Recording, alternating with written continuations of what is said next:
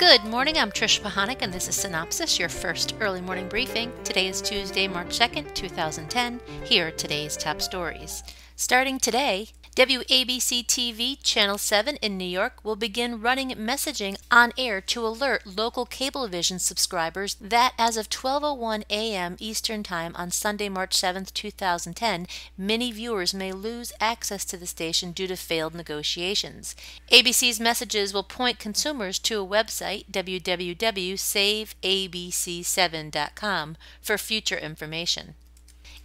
Gave a thumbs up to a sophomore season of Courtney and Chloe Take Miami. The sister duo will appear in 10 new episodes slated to debut this summer. TLC announced it is not renewing the Miss America pageant following the end of its 3-year deal with the pageant organization. NBC is renewing the Sing-Off, the a cappella singing competition show, which aired 4 episodes last December, cites THR. And members of Fox's Glee cast are embarking on a live 4-city stage tour titled Glee Live in Concert, beginning May 18th. Glee's co-creator Ryan Murphy says this tour is in response to the show's fan base and is a personal way of saying thank you. TLC brings back Steve and Katie Hatch in a new series, Little Chocolatiers, beginning March 30th at 10 p.m. Bravo introduces viewers to Bob and Courtney Novogratz, who are headlining the network's new docuseries 9 by Design. Now, the series makes its debut April 13th at 11 p.m. and then moves to its regular time slot of 10 p.m. on Tuesdays on April 20th. Fuel TV premieres new series Bubba's World on March 28th at 10 p.m. The series follows the daily life of motocross racer James Bubba Stewart, of course. Meanwhile, over at the Travel Channel, their host Camille Ford travels America in the new series Food Wars, which will debut March 9th at 10 p.m. At each destination, Camille will lead blind taste tests using some of the nation's iconic foods such as buffalo wings in Buffalo and Italian beef sandwiches in Chicago.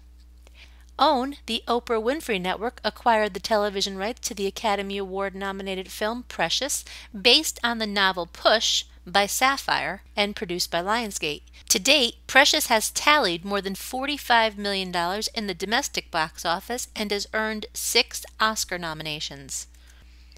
The television syndication company TV's picked up the U.S. syndication rights for the DIY home improvement series, Ron Hazelton's House Calls, which will begin with the 2010-2011 season.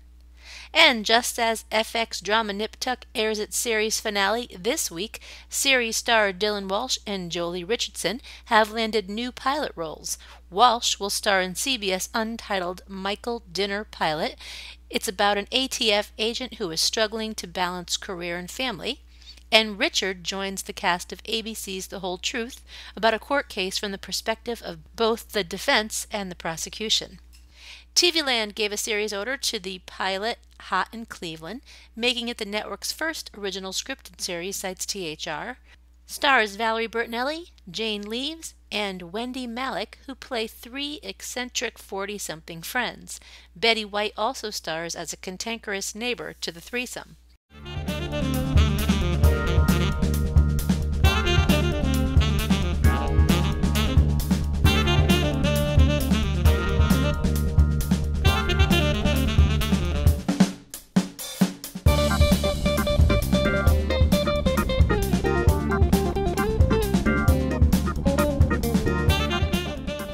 And on that note, that's a wrap. Be sure to check your email for the full printed version of today's synopsis with new executive moves and more on ratings, some new classified ads, a few other bits and pieces that did not make it into this podcast, and check out tonight's primetime broadcast lineup.